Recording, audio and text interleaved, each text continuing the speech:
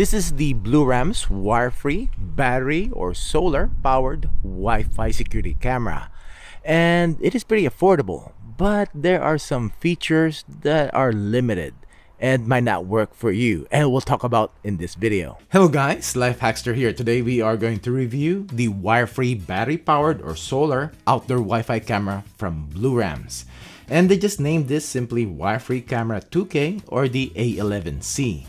I got interested in this because it is on the cheaper side of the battery-powered Wi-Fi camera category. I did review a couple of other products from Blurams, and I will link those review videos in the description down below if you want to check them out.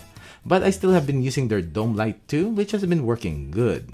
Thank you Blurams for sending me this camera to be reviewed. Also, if you find this video helpful, don't forget to give it a thumbs up and subscribe. I appreciate it. We will check out its features, do a quick unboxing, setup and install, and check out the video and audio quality, and run our usual tests, and see if this affordable, wire-free Wi-Fi camera from Blurams will be a good option for your home. This is a 100% wire-free, and it has a built-in 5200 mAh capacity battery, which Blurams states that the standby time lasts from 3 to 5 months.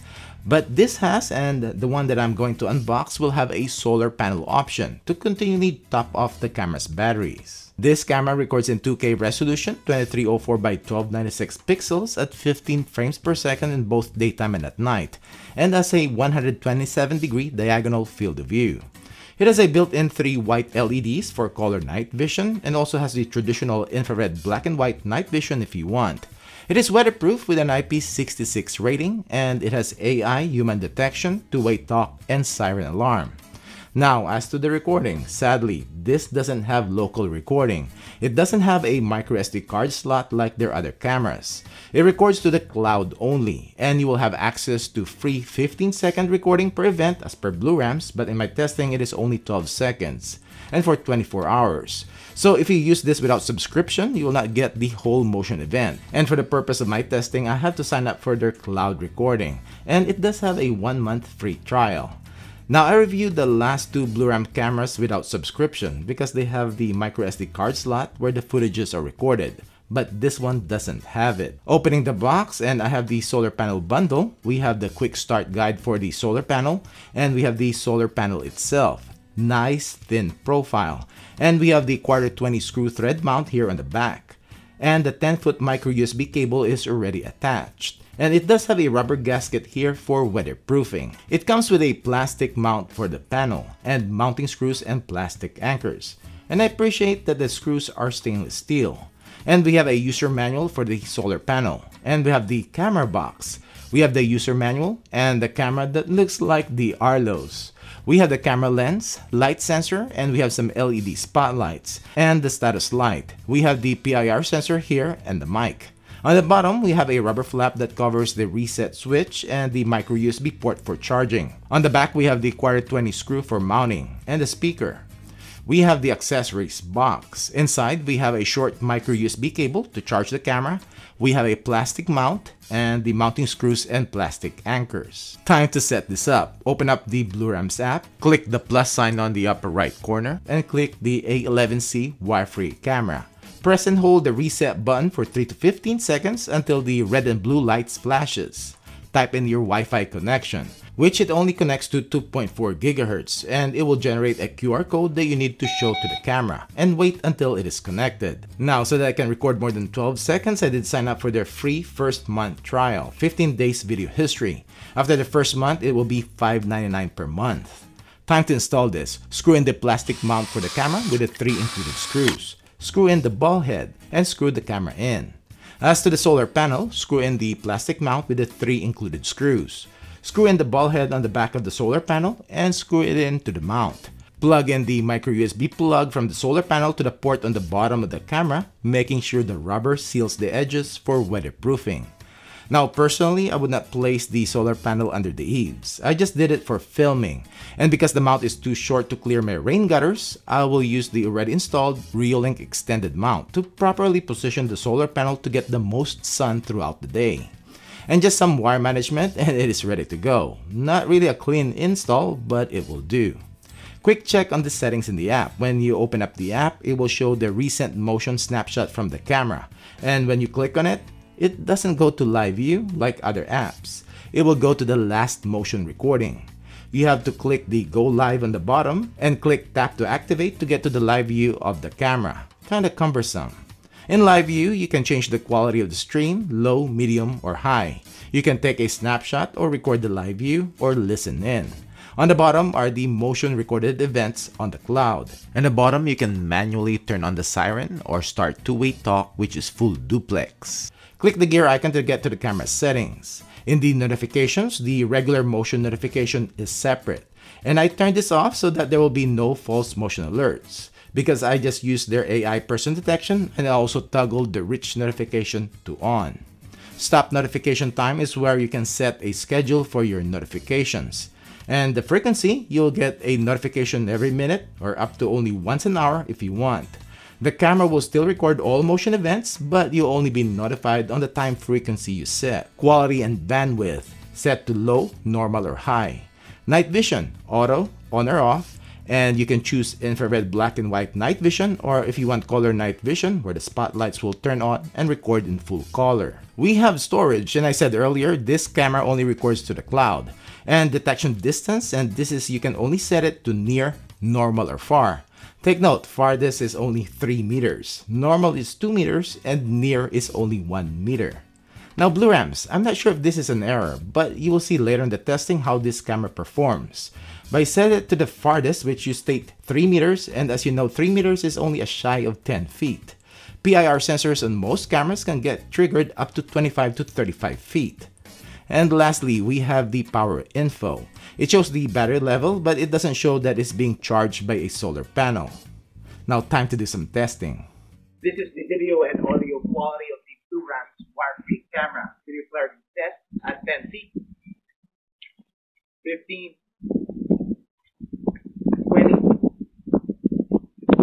25, 30,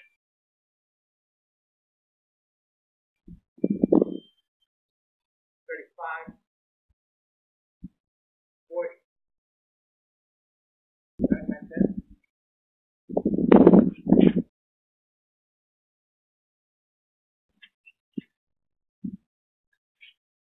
This is the video quality of the Blurams Wire Free 2K camera at night.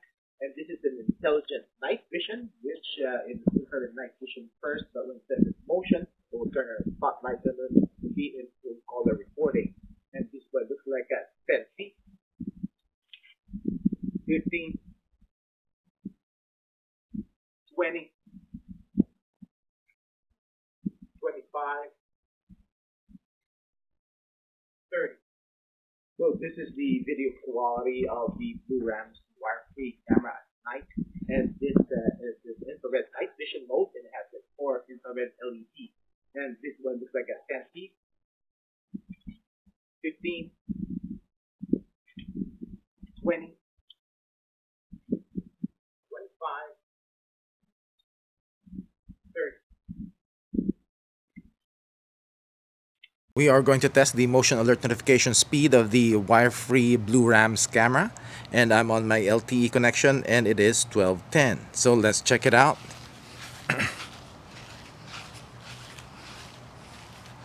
Status light turned on, and there's a little bit of a delay.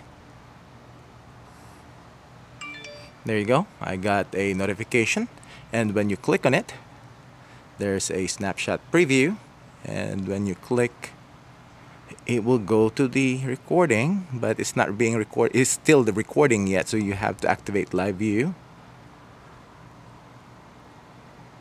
There you go. That's live view.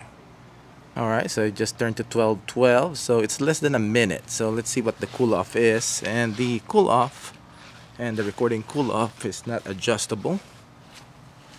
Well, we'll see. The status light is on, so it should be recording, and I got a recording again. Cool.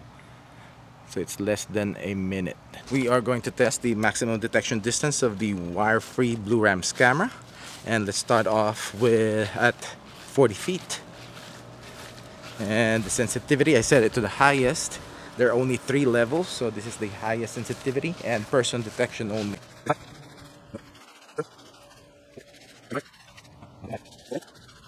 I still don't see the status light. Wow. Alright, 15 feet. Come on, Blurams, you can do this. You can do this. There you go. Dang, 15 feet. Oh, there you go.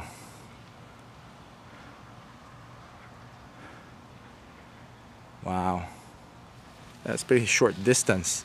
And its detection is set to the highest sensitivity. We are going to test how soon the wire-free Blurams can detect and record me when the motion is going towards the camera.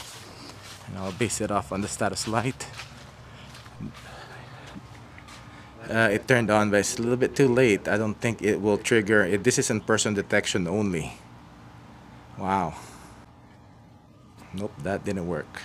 And this is the 5th test. There you go. It turned on the status light, but because that one worked, let me see. Finally, on the 5th test. This is the audio quality coming out from Blurams Wire Free Battery Powered Wi-Fi camera. This is the audio quality coming out from Blurams Wire Free Battery Powered Wi-Fi camera.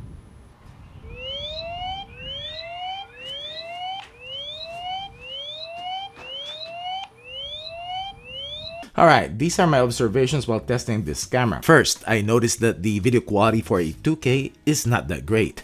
It looked okay on my phone, but when I watch the footage on my computer, there are a lot of compression artifacts, and my face is just a blur. Detection distance is very limited, but it is better than the 3 meters that Blurams stated, but still only 15 feet in my testing. Now, if you just want to use just the AI person detection and turn off the regular motion notifications in the settings to minimize false motion alerts, more than likely you will not get notifications when someone is going towards the camera. You will still get the recording, but even then, it will just record late, just because it only detects within 15 feet. As for the app, first there's no setting to turn off motion detection. You can turn off the notifications, but not the recording. So if you and your family are outside or in the monitored area for a while, the camera will continue to detect and record and waste battery life. This camera has a spotlight, but there's no manual switch in the app to turn it on. Let's say you're watching the live view, you cannot manually switch it to turn it on for color recording. Lastly is the app itself and how Blurams do their advertising. They're too distracting, and I thought if you sign up and pay for their monthly subscription, it will go away, but it doesn't. If I'm paying, I don't want any advertising in the app. Well, that's it for this video. Thanks for watching.